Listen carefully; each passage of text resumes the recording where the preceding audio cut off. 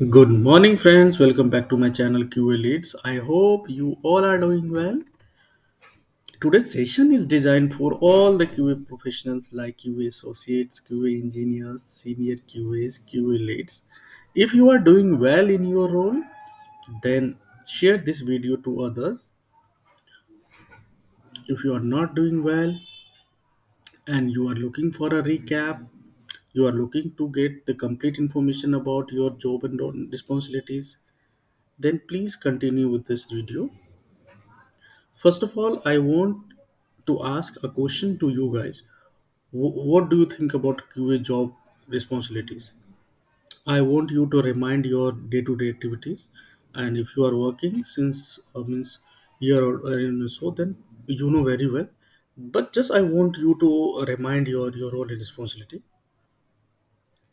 Okay, I want to give you a glimpse of hints like your career or your day-to-day activities mostly starts like this. First of all, if you assign to any project, then of course there would be the time that starts with BRD or user story dating. Then you gonna create a strategy to uh, test all those application or written document, how that is going to build up as application. Then you're gonna create test plan documents. Of course you're gonna think about the how uh, you're gonna fulfill the quality metrics of that application. If there is a sprint planning, so of course you can think about the how you're gonna what all are the use cases going to cover in particular sprint. Then you're gonna move to the test creation part, checklist, document checklist part, t- test data preparation, test environment configuration, and later on you're gonna execute the test cases, and whatever issues are there, you're gonna report to the team members. So this is just a glance. Now I just want to discuss in detail so that you people have the complete information about the job responsibility. So in a constructive manner, I'm going to discuss one by one.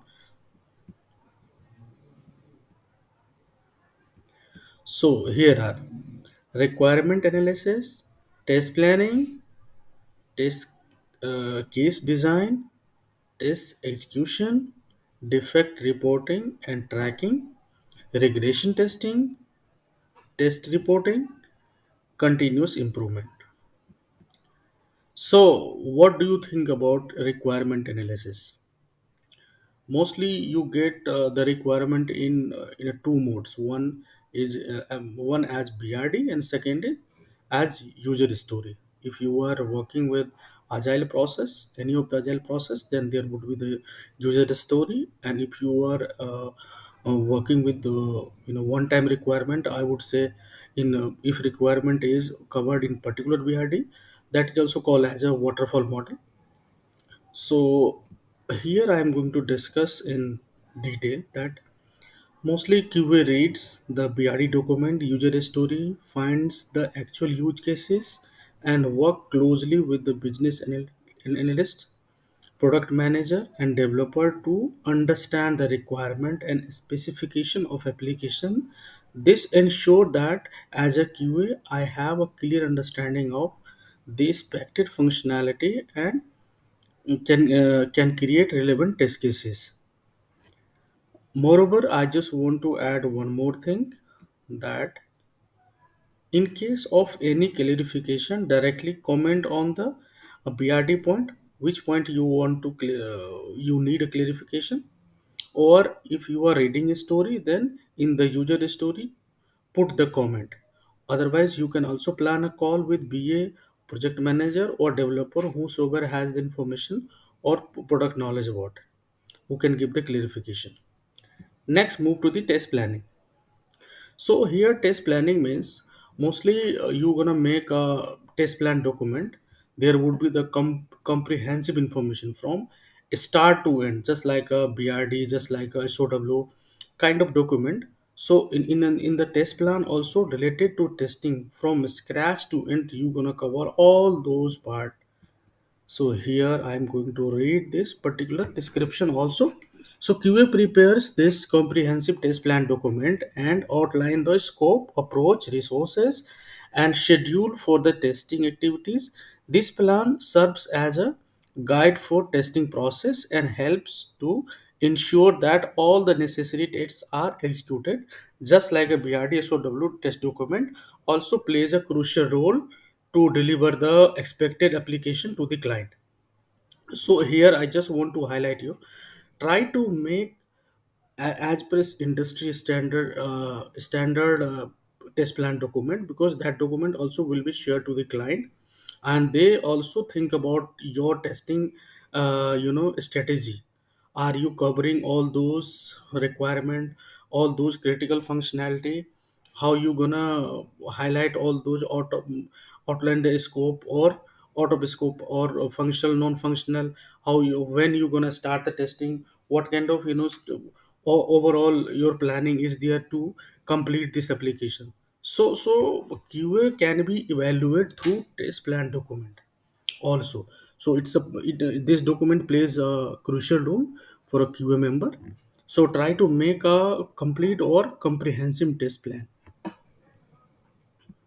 Now test case design. So QA creates detailed test cases for manual testing, ensuring that all the relevant scenarios are covered.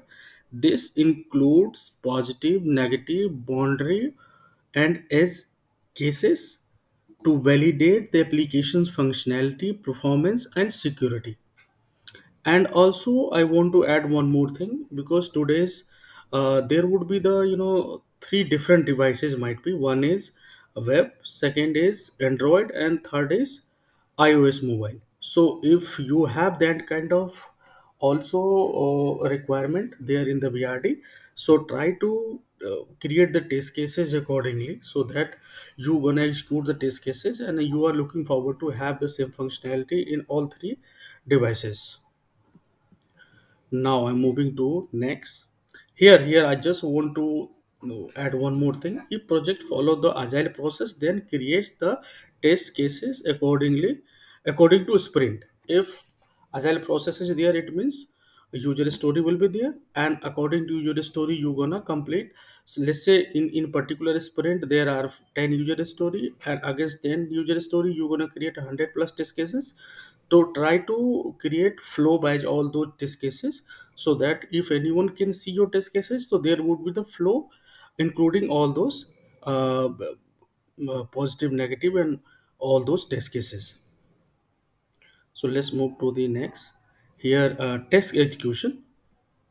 So I'm going to elaborate also this point. So QA executes manual tests to identify defects, inconsistencies, and any deviations from the expected functionality. Also prioritize the test cases based on their importance and level risk in the project.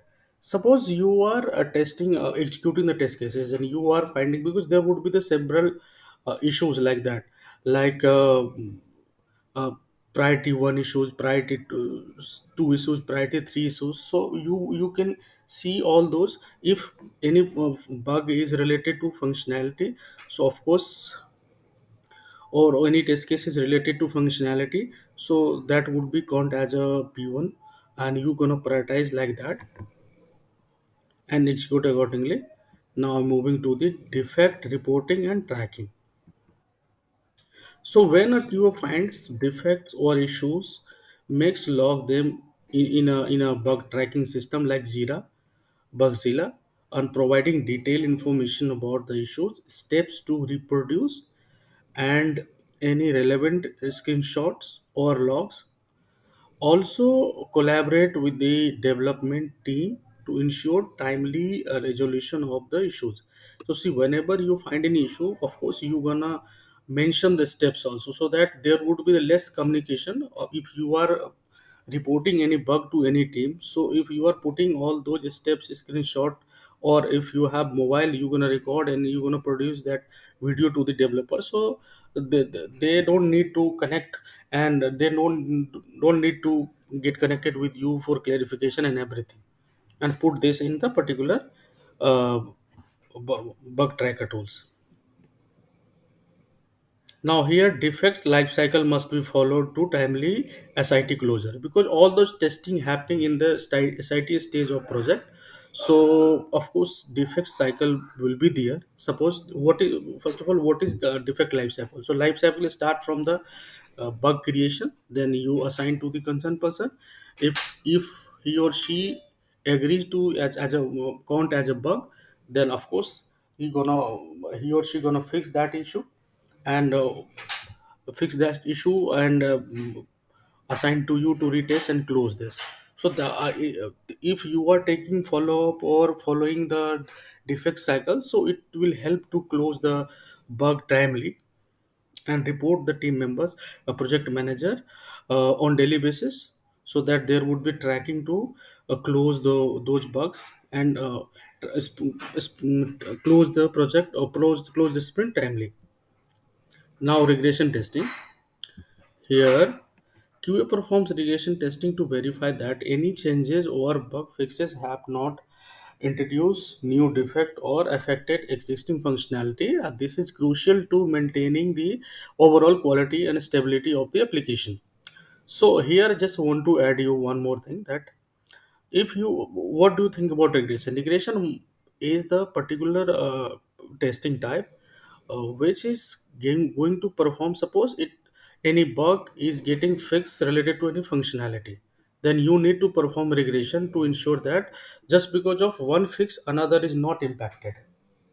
It is not mostly used to while you fix any cosmetic changes, any level changes like that. But if you are fixing, if your developer team fixes any particular functionality related bugs, and that may impact other functionality, so you as a QA you need to perform the regression testing to ensure that our system is working as expected or functionality is not impacted other functionality. Test reporting. So here, QA generates the test report to provide insights into the testing process, including the number of case executed, passed, failed, and overall coverage. This report help stakeholder to understand the processes, progress, and quality of the application under test. So here, I just want to highlight you that apart from daily reporting, as a QA, you must have particular master reporting sheet, so that you gonna maintain all those, how many test case you have executed, what all are the count of bugs or feedback or overall project status, so that any stakeholder can any point of time refer your that report and get to know the exact status of this application or development cycle. Now continuous improvement. You actively participate in team meetings, retrospectivities, and process improvement initiatives to share previous project insights, learning to uh, colleagues to ensure that our testing practices remains active and efficient. So here again, I would say that as a QA member, see at the same time, suppose you are in the office, there would be multiple projects running around at a time, and if you are thinking that some information is important to share other team member also, so of course our regularly meeting will be there, and you want to share in the group that that kind of issue or that kind of scenario I am handling there, and it will help to other project members also. So thank you so much, team member, and thank you guys. Thanks for your participation, and best of luck for your future endeavors. I hope this session will help you to understand the job responsibilities, and for experienced one, this recap, of course, you gonna this recap is going to help you to become more efficient person as a QA. Thank you so much. Thanks for your precious time. Thanks.